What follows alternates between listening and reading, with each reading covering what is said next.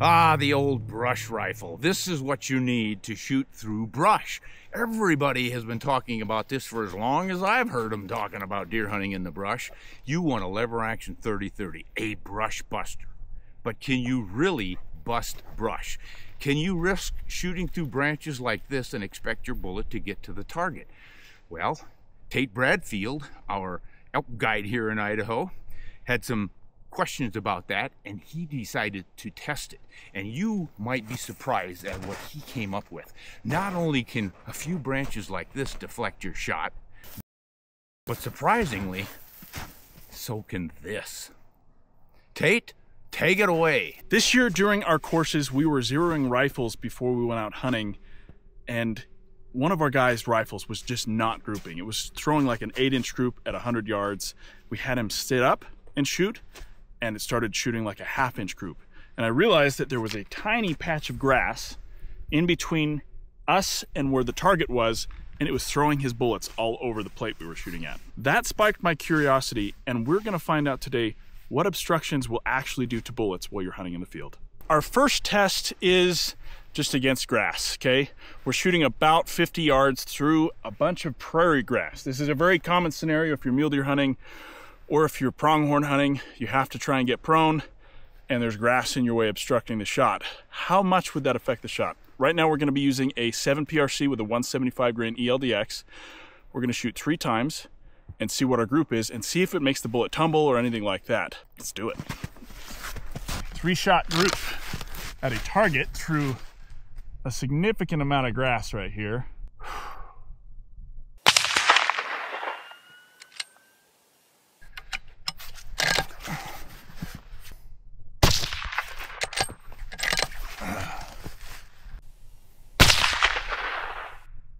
I can see the grass falling, so I'm hitting grass. Let's go see what I've done.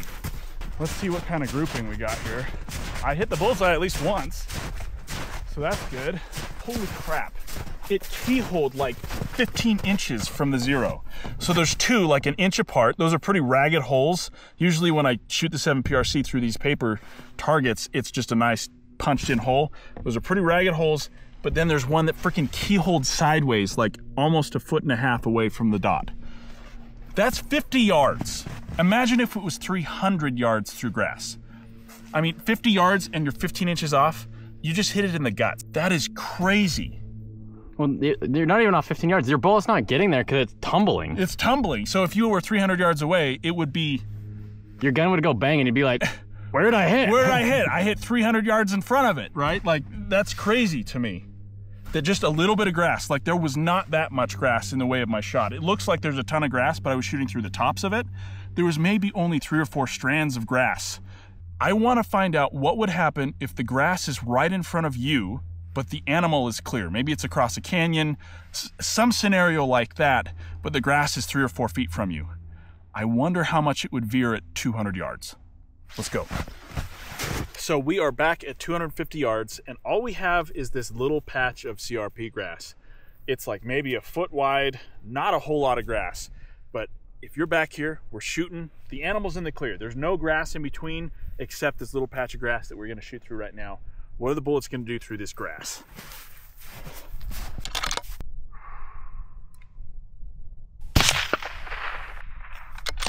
Round number 2.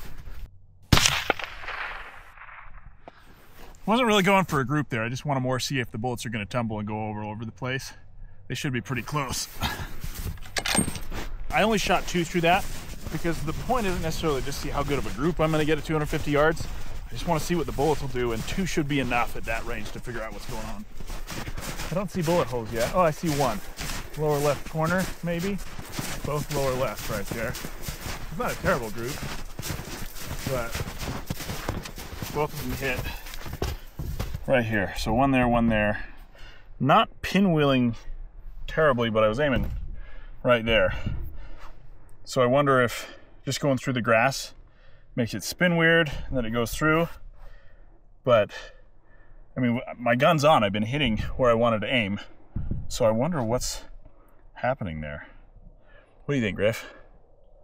Maybe I just suck. Who knows? So scenario number 2, you are still hunting through the woods. and an elk comes out 50, 60 yards in front of you. Now, you can see the elk's head and you can see its butt, but its vitals are obstructed by a pine tree. Landon donated his Christmas tree so that we could shoot through this and see what happens. But man, just based on what the bullets did with the grass, I can't imagine what's going to happen with this tree. Now, this tree is only about 5 or 10 yards from the target, but that's a very common scenario. As you're hunting through the woods, you can only see the head and the butt, and you might try and thread that shot through because you're only 50, 60 yards away. Let's do it. So I can't really see the circle, so I'm not going to be able to hold like a half MOA pattern if I actually was holding it. But I'm going to hold where I would think that the circle would be, and we're going to see like what the bullet does when it gets to the target more than anything.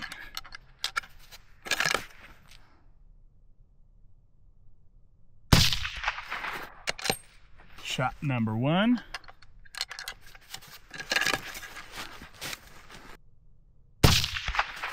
Shot number 2. We're gonna move over just a hair on this one so I get it even thicker. And shot number 3. Okay. First we'll assess the damage to the pine tree and see if we can see any twigs that have fallen down right here. I was aiming somewhere right in this thick area right here. So I'm not really seeing any twigs that have fallen from a bullet in there necessarily. Maybe there's a little glance right there, but let's go look at the target. Much better grouping than the last one.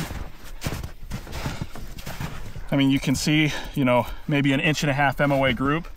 So definitely would have killed a deer or an elk, or honestly almost even a squirrel at that range. But I kind of want to know what would happen if the tree was further from the target and you're trying to thread it through and maybe the tree was 40 or 50 yards in front of it.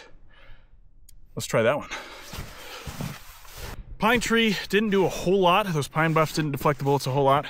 But another really common scenario that you're going to be in that has to do with trees is you're on a north-facing slope, an animal's on a south-facing slope. When you look through your scope is clear, the animal's clear, but your barrel has obstructions in front of it.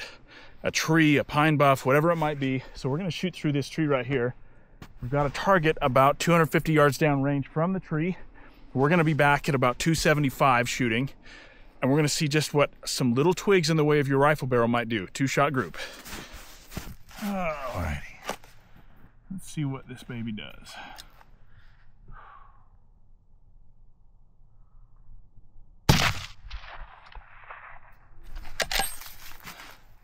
I didn't see any twigs fall on that one. Doesn't mean a whole lot, but...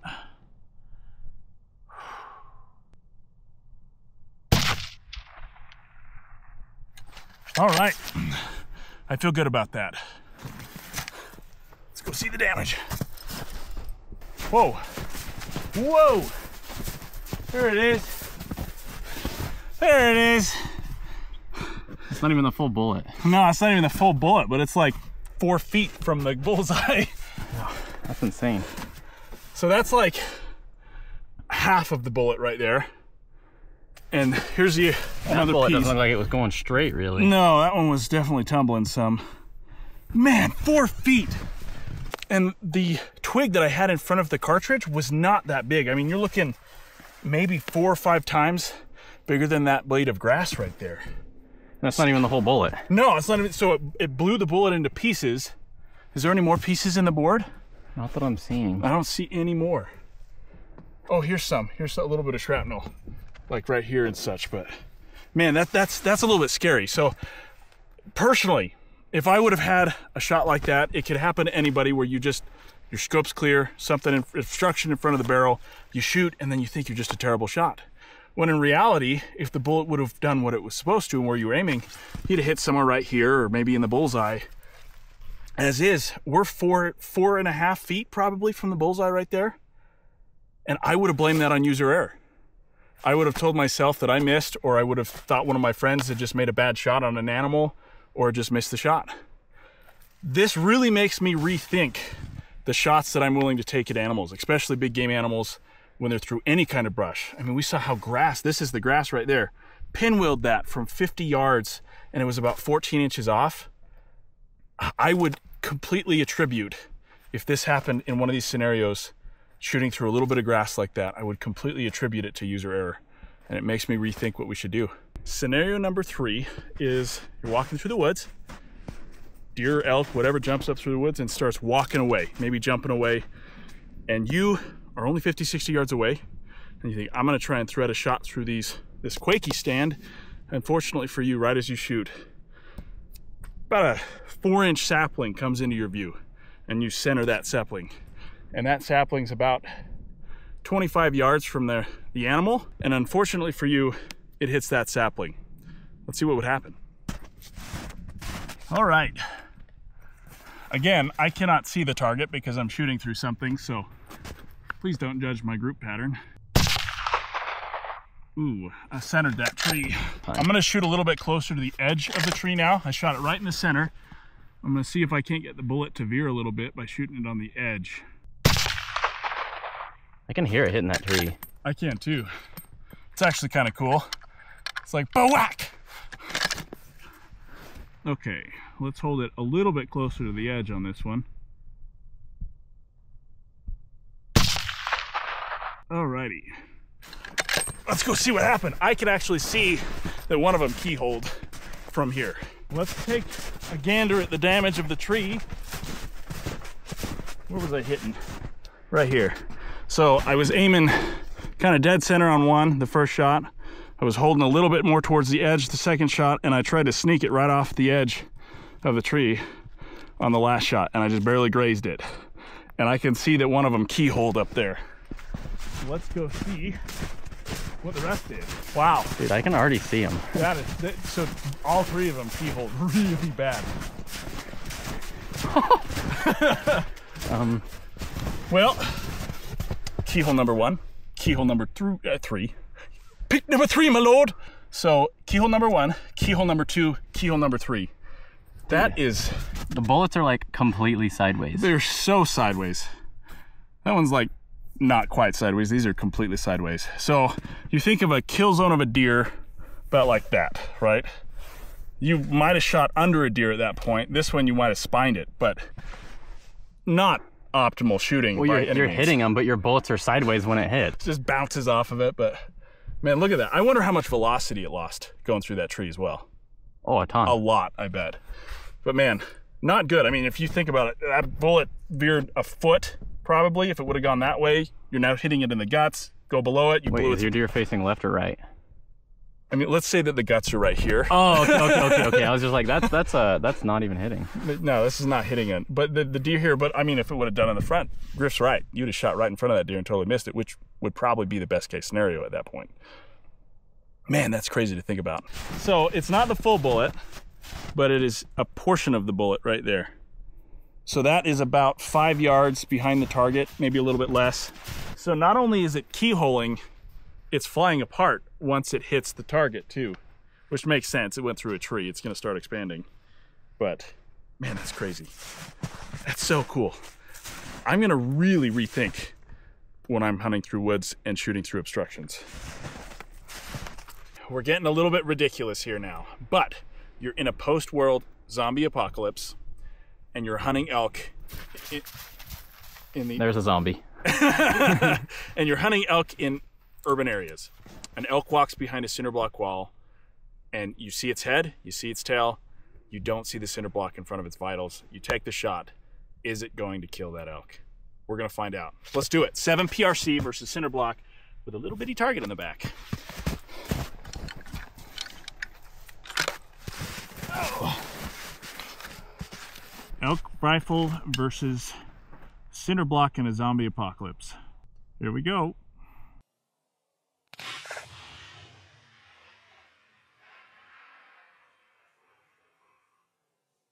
Whoa, that cinder block is no longer there. Dude, that whomp was insane. Did you hear it That hit? was crazy. Dude, that sounded crazy. That was so loud. Okay, let's go see what that was. Oh my gosh, I'm pretty sure that that target is completely unscathed. Oh my gosh, look. There's like little pieces of shrapnel to the right of it, for sure. Look at this. It just blew it all over the place. Maybe a little piece of shrapnel right here. little pieces here where it hit all over the place, and maybe some pieces right here, but definitely would not have killed an elk. You probably would have scared the living dirt out of an elk if you would have shot at it through a cinder block wall. And it might have some bruising on it right here. It would not have killed that animal though. Man, that's cool. Man, this has been a really good learning experience for me in how I can direct my clients on how to be ethical hunters when they're shooting and there's obstructions around or there's thicker brush.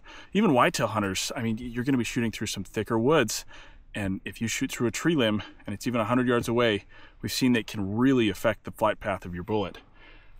I can see how I would have thought of myself if I would have shot through some grass, or one of my clients or even a friend would have shot through some grass, or even if there would have been a little tree in the way, I would have thought that it was user error. I would not have thought that it would have deflected a bullet 4 feet from a little twig, or even grass. You know, from 50 yards away, you got bullets tumbling, missing by 14 inches, and you make a gut shot. I would have definitely accounted that for user error. There we go, folks. Kind of a surprise. Now, Tate, you were not using a 30-30, and you know, the old claim is that 30-30 is going to bust through the brush. Do you think it would? I don't know, honestly. I don't think it would. I kind of doubt it too, but maybe we should do another video and just test that. We should. I'm also curious to see what copper bullets would do. Oh, good idea. Harder bullets will make a difference. I think we should. All right. So, in the meantime, folks, just beware. Something as simple as this little bunch of grass could really mess up your shot. Don't forget, hunt honest and shoot straight. And not through the grass.